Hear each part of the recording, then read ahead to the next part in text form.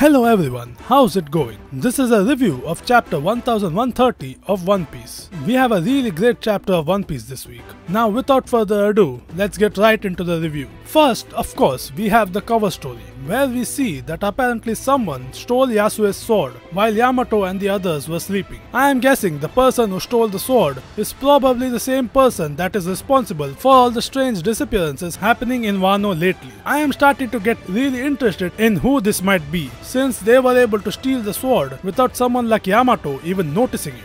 Now, moving on to the main chapter, we start off with the remaining members of the Strawhats that were left on the giant pirate's ship telling the giants that there is no reason to keep looking for the others, since they can't find them no matter how hard they look. They say that the others are probably alive, so it's better for them to just head to Elbaf and wait for them there, since they are all headed to the same place anyway. In the next part of the chapter, we see that the members of the Strawhats that are already on Elbaf have finally gotten out of the place they were being held, and we see that they were apparently inside a giant castle on the peak of a massive mountain that is in the middle of a huge mountain range. Luffy, of course, is thrilled by the sight. Nami, not so much. We also see that the only way to get off the mountain seems to be through a really long rope bridge. Before the Straw Hats can start crossing the rope bridge, however, they see that a pair of giants are already crossing the bridge and are heading towards them. We find out that this pair of giants are actually Gerd and Goldberg, the doctor and cook of the new giant pirates respectively. Now, if you remember Big Mom's flashback,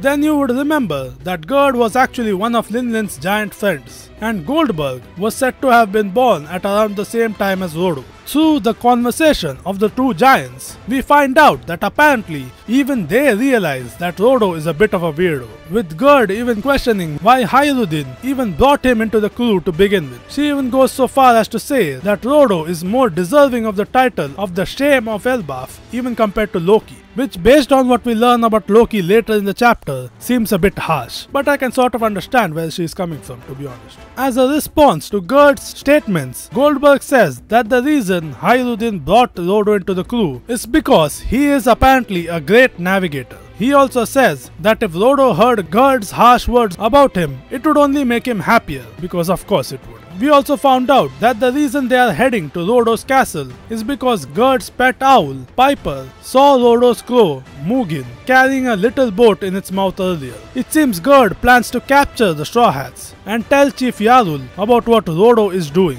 It's good to know that Yarul is still around despite being 408 years old now. Usopp, after hearing the giants' conversation, is happy to finally get some confirmation that they are in fact in Elbaf. Meanwhile, Sanji is just happy to know that there are beautiful giants like Gerd around, and Luffy tries to call out to them, but Nami stops him because they literally just said that they would capture the intruders. While they are crossing the bridge, Usopp is extremely concerned about the giant-sized gaps between the footholds of the bridge. Chopper reassures Nami that he is used to balancing on ropes, since that's how he used to carry Kureha back and forth from her castle. Luffy states that he can hear a roar. He also says that he has been hearing this roar since he was in the block country. Meanwhile, Sanji tells him that he is not going to go with him, and while Zoro seems willing to go along, Sanji stops him because letting Zoro go into a giant forest is just a bad idea. After that, Luffy leaves the others behind and jumps down into the forest, telling them to keep crossing the rope bridge. Nami and Chopper try to stop him, with Chopper warning him about the giant wolves down there.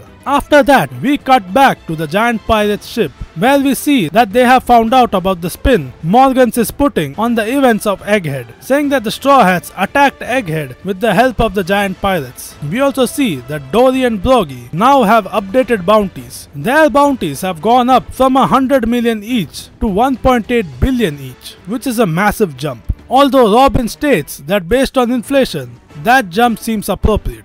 So apparently, inflation hit the One Piece world really hard in the last century. They also find out that Luffy is being blamed for Vegapunk's murder, with Robin pointing out that the mark on Luffy's forearm in the picture that was used in the paper, which is most likely a message from Vivi to the Straw Hats, since she is currently with Morgans. Moving on, the giants drop some really interesting bits of information, telling the crew that Eiichirooda is actually a son of the king, and also that the reason that they came to get the Straw Hats instead of him is because there is some trouble brewing on Elbaf. They also state that trouble has something to do with the other son of the king, the accursed prince Loki. Apparently, Loki killed his father, King Harald, in order to eat the legendary devil fruit that is passed down through the royal line of Elbaf. And it seems that it took all the warriors of Elbaf to band together in order to stop Loki from escaping when he was sentenced to a crucifixion a few years ago.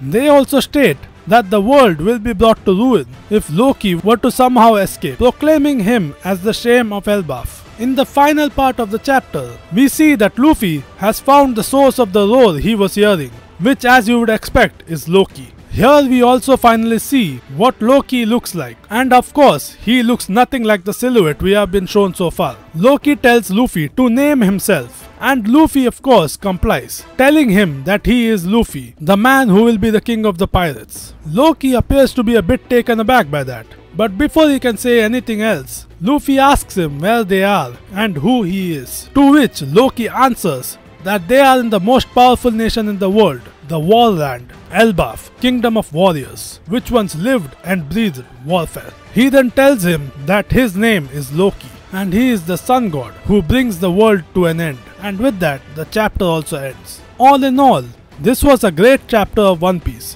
where we found out some really interesting information, the most important of which being that Hyrule is a prince, and the other prince, Loki, apparently ate a legendary devil fruit that was passed down through the royal line of Elbaf, and also that he wants to bring the world to an end. Not to mention, based on the caution being shown by the other giants, he might actually be capable of doing just that. I am really curious about what kind of devil fruit it is, but it seems that we will have to wait for a while in order to find out, since apparently Oda is taking a 2-week break from the manga to work on the live action. So I guess I will see you guys then. Until then, make sure to like the video and subscribe to my channel. Goodbye.